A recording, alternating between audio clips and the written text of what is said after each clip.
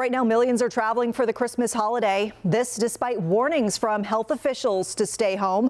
Experts say today was one of the busiest travel days of the holiday season, and that season has not been without its risks. In fact, just last week, a man with COVID-19 died from the virus during a flight from Orlando to Los Angeles, potentially exposing everyone on board.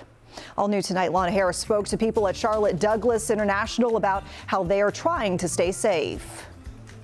Good evening. Yes, the people we've talked to here at the airport say that they have heard of the incident and that it is tragic, but it's also scary. They say that they know that the guidance is to not fly and to stay home for Christmas, that they do hope that people who are here to fly out somewhere does their part so that everybody can make it to their destination safely.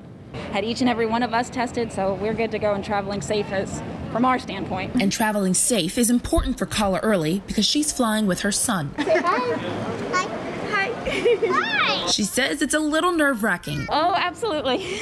Absolutely. Traveling with a little one, the best thing that I can do to protect him is make sure that I keep myself safe. I sanitize everything, and then just asking those who are around me to also respect that I am traveling with the little one. The little one is why she says she hopes anyone displaying COVID symptoms will not board a plane, especially after hearing a passenger on a United flight from Orlando to Los Angeles died of COVID-19 while on the plane last week, potentially exposing those on board. I think it's pretty crazy. Charles Dunn says the incident was tragic, but the airlines can only do so much to prevent it. People can still get on a flight even if they had it, even if they knew or if they didn't know that they had it. It's why Rose Johnson says people should get tested and quarantined before their flight to prevent spread. You know, haven't we seen enough?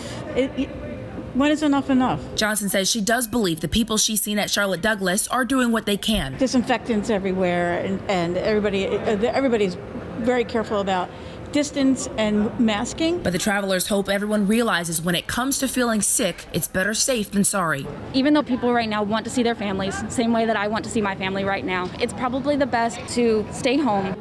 Now, as we've been looking around the airport, people have been doing their best to keep away from each other. But if you are headed to the airport, Saturday and Sunday are also going to be very busy, and you will want to pack that hand sanitizer and, of course, your mask and social distance.